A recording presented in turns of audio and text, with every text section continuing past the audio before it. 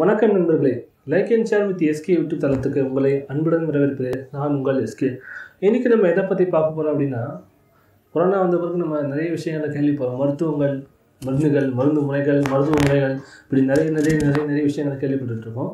But இதில் மிகப்பெரிய குற்றங்கள் நடைபெறுது. எப்படி நடைபெறுது அப்படின்னு நமக்கு தெரியவே மாட்டேங்குது. ஏன் இந்த குற்றங்கள் நடைபெறுது? அதுக்கான காரணம் என்ன? நீங்கள் லைட்டாக யோசிச்சு பார்த்தீங்கன்னா நம்ம தான் அதில் காரணமாக இருக்கும். நம்மளோட அறியாமை தான் மிகப்பெரிய குற்றங்கள் நடக்கிற காரணமாக இருக்குது.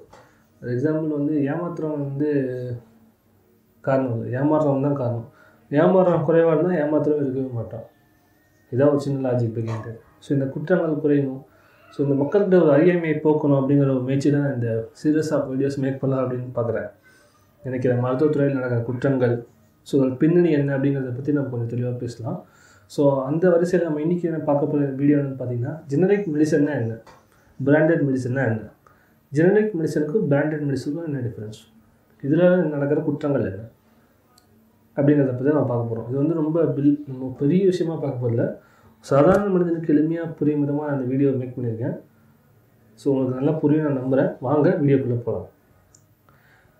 பொதுவாக இந்த ஜெனரிக் மெடிசன், பிராண்டட் மெடிசன், இதுக்கு முன்னாடி மெடிசன் எப்படி உருவாகுறாங்க, ஒரு மருந்து எப்படி கண்டுபிடிக்கப்படுது, அந்த ப்ராசஸை பார்ப்போம்.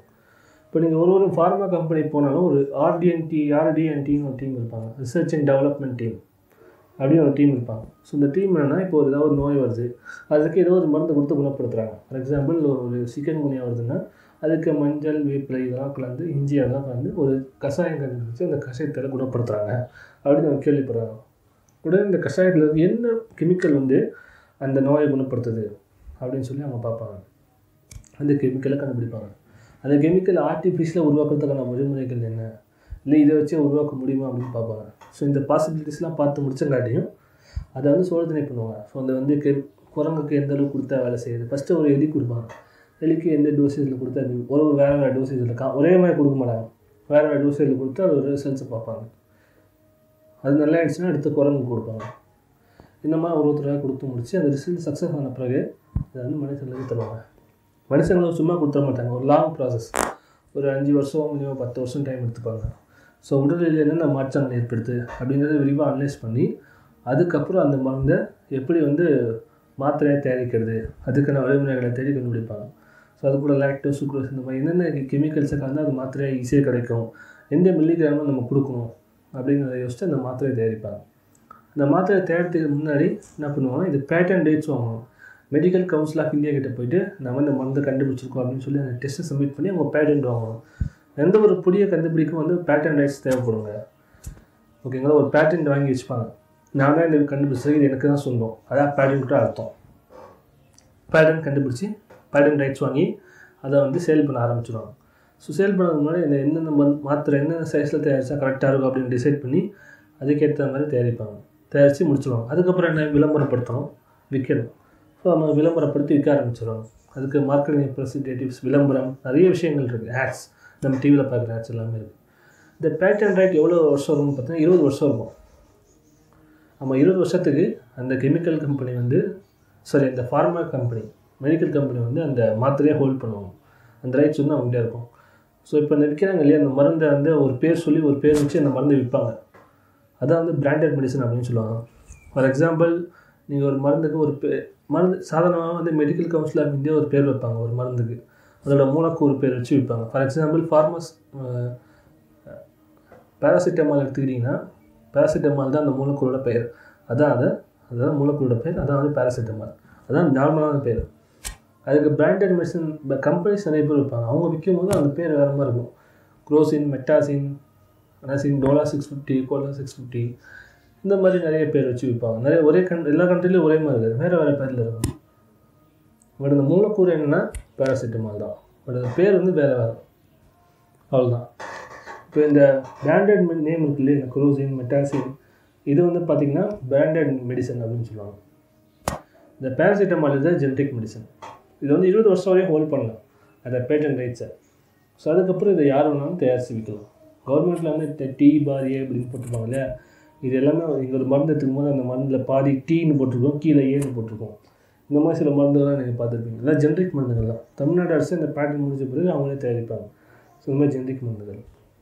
இதில் என்ன குற்றங்கள் நடக்குது அப்படின்னு நம்ம பார்த்தோன்னா, நீங்கள் வந்து ஒரு கிளினிக்கு போகிறீங்க உடம்பு சரியில்லை அப்படின்னு சொல்லிட்டு.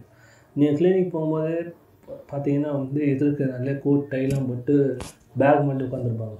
யாருன்னு பார்த்தீங்கன்னா அவங்க மார்க்கெட்டிங் ரெப்ரசன்டேட்டிவ்ஸ், மெடிக்கல் ரெப்ரசன்டேட்டிவ்ஸ். அவங்க என்ன பண்ணுவாங்க, நீங்கள் எங்கள் கம்பெனிலேருந்து உங்களுக்கு டூர் பேக்கேஜ், டாக்டர்கிட்ட போயிட்டு நம்மளுக்கு ஒரு டூர் பேக்கேஜ் தரோம், அவங்க நல்லா கவனிக்கும் அப்படின்னு சொல்லி அவங்க மருந்துகளை ப்ரிஸ்கிரைப்ஷன் சொல்லுவாங்க. எங்கள் மருந்துகளை நீங்கள் வீங்க, எங்கள் மருந்துகளை நீங்கள் வந்து நோயாளிகளுக்கு எழுதி கொடுங்க, ப்ரிஃபர் பண்ணுங்கள் அப்படின்னு சொல்லி அவங்களுக்கு ஒரு லஞ்சம் மாதிரி சின்ன விஷயம் மாதிரி கொடுப்பாங்க. ஒரு டூர் பேக்கேஜு, இல்லை அவங்களுக்கு செலவு, இல்லை அவங்க டேபிள், இல்லை அவங்க பேன் ஸ்டாண்ட், இதெல்லாம் பார்த்தீங்கன்னா அந்த மாதிரி தான் இருக்கும். அந்த கம்பெனியோட பேர் தான் இருக்கும். நீங்கள் நல்லா கவனிச்சிங்கன்னா தெரியும். நம்மளும் போய் நம்ம உடம்பு சரியில்லைன்னு போவோம். அவங்க டாக்டர் வந்து பார்த்து நம்மளுக்கு இந்த மருந்து எழுதி கொடுப்பாங்க. நம்ம இதை போய் மெடிக்கல் ஷாப்பில் போயிட்டு காட்டுவோம், இந்த மருந்தை கொடு அப்படின்னு சொல்லி. பார்த்து அது 500 600 இருக்கும். அதே மருந்து 150 ரூபா, அதே ஃபார்மேட் 150 தான். ஏன்னா பிராண்டட் மெடிசன் அது, அதே கெமிக்கல் தான், அதே மாதிரி தான் இருக்கும். பட் ஜென்ரிக் மெடிசன் ஒன்று இருக்கும், ஓகேவா? அது சொல்லுவார், இது 500 இதே மாதிரி ஒரு மெடிசன் இருக்குது, 150 ரூபா வாங்கிக்கிறீங்களா அப்படின்னு சொல்லி கேட்பாங்க மெடிக்கல் ரெப்ரசன்டேட்டிவ். மெடிக்கல் ஷாப்பில் இருக்கோம். நம்ம நினைப்போம், ஐயோ இதெல்லாம் டாக்டர் சொல்லியிருக்கிறதுல ஒர்த் இருக்குது அப்படின்னு சொல்லி நம்ம அந்த மெடிசன் வாங்கிடுவோம். ஸோ இந்த மாதிரி தான் ஒரு மிகப்பெரிய ஏமாற்றங்கள் நம்ம நடக்குது. அது யாரை சொல்லி நம்ம கொத்துவலை. இப்போ நீங்கள் மெடிக்கல் ஷாப் போய் அவர் விற்க சொன்னாலும் அவரும் பிராண்டட் மெடிசன் தான் காமிப்பார். ஏன்னா பிராண்டட் மெடிசன் தான் அதுக்கு நிறைய வரும், அதை விற்க சொல்லுவாங்க. ஜென்ரிக் மெடிசன் அவர் குறைவாக தான் வரும். பொதுவாக மெடிக்கல் ஷாப்பில் பிராண்டட் மெடிசன் அதிகமாக வரும். ஸோ வந்து இந்த மிகப்பெரிய ஏமாற்றத்துக்குள்ளே வருது யார்? நம்ம தான். இந்த வித்தியாசம் நமக்கு தெரிய மாட்டேங்குது. இது ஜென்ரிக் மெடிசன், இது பிராண்டட் மெடிசன் அப்படிங்கிற வித்தியாசம் நமக்கு தெரியவே மாட்டேங்குது. ஸோ இந்த அறியாமையை பயன்படுத்தி தான் வந்து பார்மா கம்பெனிஸும் சரி, டாக்டர்ஸும் சரி, மக்களை மூலமாக வச்சு நிறைய பணங்கள் சம்பாதிக்கிறாங்க. ஸோ இதான் வந்து ஜென்ரிக் மெடிசன்னா என்ன, பிராண்டட் மெடிசன்னா என்ன அப்படின்றது. ஸோ ஜென்ரிக் மெடிசன்னா ஒரு மருந்து கண்டுபிடிக்கிறாங்கன்னா அந்த மருந்தோட மூலக்கூறு பெயர் இதான் வந்து ஜென்ரிக் மெடிசன். அந்த மருந்துக்கு கண்டுபிடிச்சாலும் அவங்க ஒரு பேர் வைப்பாங்க. அதுதான் வந்து பிராண்டட் மெடிசன் அப்படின்னு சொல்கிறாரு. இதான் வந்து இந்த டிஃப்ரென்ஸ். இதான் வந்து அதுக்கு பின்னாடி நடக்கிற குற்றங்கள். இந்த குற்றங்கள் களையப்படணும் என்ன, மக்கள் முதல்ல அறியாமல் போகணும். இதான் ஜென்ரிக் மெடிசன் என்ன, பிராண்டட் மெடிசன் என்ன. அது சரி, நீங்கள் ஒரு கடைக்கு போனாலும் இதில் சில இணையதளங்கள் இருக்குது. இந்த இணையதளங்கள் மூலமாக நம்ம கண்டுபிடிக்கலாம் இது ஜென்ரிக் மெடிசனுக்கு, இந்த மெடிசனுக்கு என்னென்ன பிராண்டட் மெடிசனாக இருக்குது அப்படின்னு சொல்லி நீங்கள் கண்டுபிடிக்கலாம். பட் இணையதளத்தோட தகவல்கள் எங்கிட்ட தெளிவாக இல்லை அப்படிங்கிறதில் நான் கொடுக்க முடியல. நம்ம தான் செக் பண்ணி நான் உங்களுக்கு அடுத்த வீடியோவில் கண்டிப்பாக கொடுக்குறேன். ஸோ இது வந்து இதே மாதிரி தொடர்ச்சியான வீடியோக்கள் நிறைய போட்டுட்ருப்பேன். மருத்துவத்துறையில் நடக்கிற குற்றங்கள், அதை பற்றின விஷயங்களை வந்து மக்களுக்கு தெரியப்படுத்தணும் அப்படின்னு நினச்சி அந்த வீடியோ மேக் பண்ணேன். ஸோ இந்த வீடியோ ரொம்ப பிடிச்சிருந்தா லைக் பண்ணி சப்போர்ட் பண்ணுங்கள், ரொம்ப பிடிச்சிருந்தா ஷேர் பண்ணுங்கள். ஸோ இந்த வீடியோ பற்றிய கருத்துக்களை மறக்காமல் கமெண்ட்டில் தெரிவிங்க. ஸோ இதே மாதிரியான வேறு லெவல் வீடியோவில் நான் உங்களை சந்திக்கும் வரை உங்களிடமிருந்து வணக்கம் கூறி விடைபெறுவது நான் உங்கள் எஸ்கே. நன்றி நண்பர்களே. Thank you guys. Have a good day. Take care. Bye. Cheers.